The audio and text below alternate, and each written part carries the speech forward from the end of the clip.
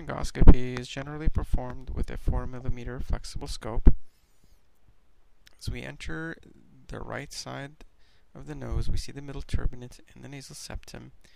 It's generally best to go between the middle turbinate and the inferior turbinate, or immediately medial to the inferior turbinate.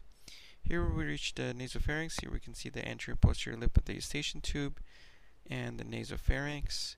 We want to look into the fossa of Rosenmuller, which is where most commonly nasopharyngeal carcinomas will start.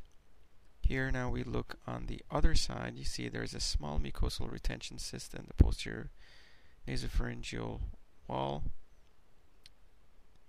There's the fossa of Rosenmuller, and we see a normal nasopharynx otherwise. As we pull back, we look at the anatomy again. See there's a spur on the septum as well.